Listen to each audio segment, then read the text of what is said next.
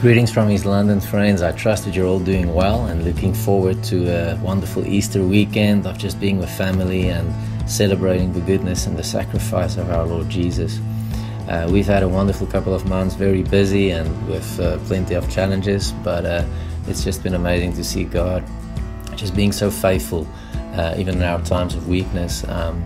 We had the medical outreach in the villages where Ansel Miller and the Love Africa Med team came over for a weekend and just blessed the people in the villages with some basic medication and just education even on some of their conditions.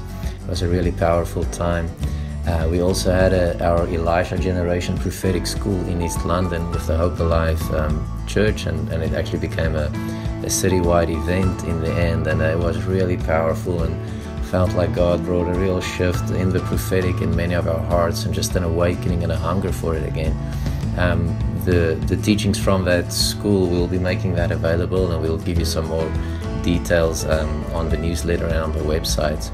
Also, we had a team from Kingdom Family Church in Pretoria that came to visit us. They helped us to open up a new village called Lower Nomayeya, and it was wonderful to see new souls come in and just people committing their lives to the Lord and just being so hungry for the good news of the kingdom of heaven. They're also a building team, so they came to help us into setting up our building plans, giving us good advice, and also probably guys that's going to be helping us to construct our church in the village starting at the end of April. We're so excited about this. The church community and village people are really excited about this as well, and we really feel that this is going to be a strong statement in the spirit that God is going to make through this building, and just for creating a place that we dedicate to worship and just, seeking God and training and teaching and raising up leaders. If this is something you'd want to get involved in, we're going to put up some more details in the newsletter and website. Maybe you want to sponsor a couple of bricks or a door or a JoJo tank, or however God leads you. It would be awesome to have everybody involved in prayer and in other ways as well.